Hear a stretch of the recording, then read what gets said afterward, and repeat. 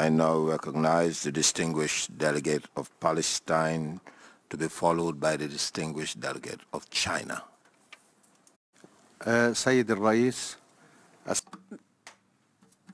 Mr. President, distinguished delegates, ladies and gentlemen, may I first commence by thanking Dr. Margaret Chan and her regional office in Cairo and the regional office in Jerusalem, the capital of Palestine. The health situation in Palestine in the year 2017 is not much different from the years before.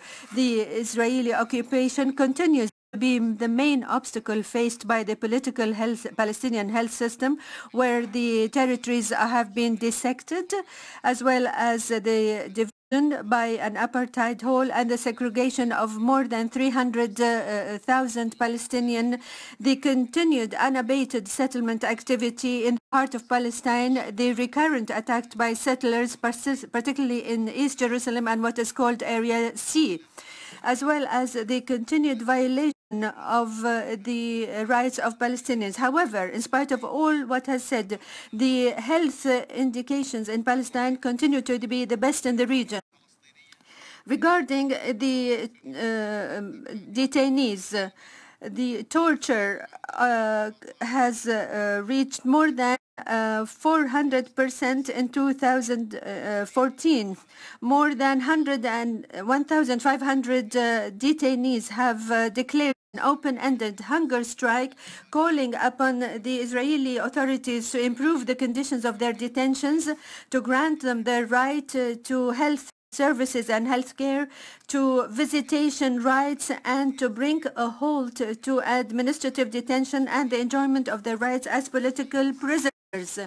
The Ministry of Health in Palestine calls upon the World Health Organization's General Assembly and the international community in general the following. Firstly, to bring pressure to bear on Israel to lift the siege and blockade imposed on the totality of the Palestinian territories, including occupied Jerusalem and the Gaza Strip.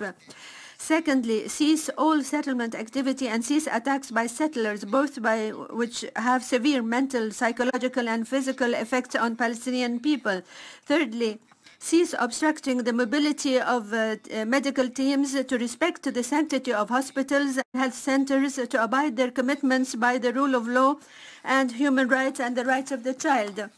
Fourthly, to compel Israel to accept the demands of the detainees for a humanitarian treatment as stipulated for by the international legal instruments and the Fourth Geneva Convention, to put an end to administrative detention and to cease force-feeding the prisoners who are on hunger strikes. Fifthly, bring an end to the occupation, support the resilience of the Palestinian health system by technical and financial resources to respond to the health needs of the Palestinian people. Thank you, sir.